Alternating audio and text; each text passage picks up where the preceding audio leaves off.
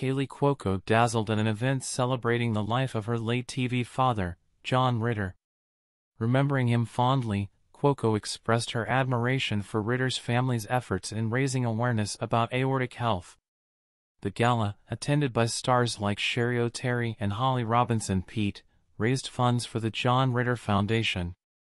Cuoco reminisced about Ritter's humor on the set of 8 Simple Rules, highlighting his dedication to making fans laugh.